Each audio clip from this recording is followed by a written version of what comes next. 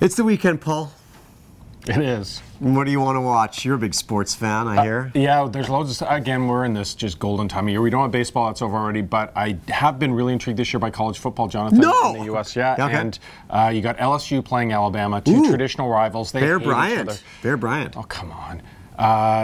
If you've watched the college football season, last week Miami won on this 8 lateral, very controversial last play of the game, kickoff return. Before that, Michigan had a punt blocked by Michigan State, took home one last play of the game. TCU, Texas A&M. There have been some amazing finishes in college football. The atmosphere is spectacular. This is going to be a great game Saturday, 5 o'clock. Watch it. Okay. I'm going to go with Saturday morning. Like, how often do you get to see the Canucks on a Saturday morning? Buffalo, 10 a.m. Saturday.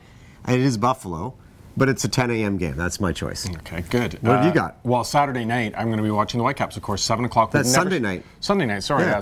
Of course, Sunday. It should be on Saturday. You know my No, it shouldn't be on Saturday because then you'd be choosing college football instead of MLS. Anyway, I am looking really forward to the Whitecaps game. They haven't played at that time before, but winning, you're in. Full stadium. There's nothing going to beat that this weekend. And finally, We the North. Dar McWana, our main man, video boss, really wanted me to do a shout out to the Raptors. They play the Heat and the Magic on the weekend. Like, they're 5-0. This is crazy, Paul. Like, are you excited? There's not a chance you're watching even 1 minute of those Not games. even 1 minute.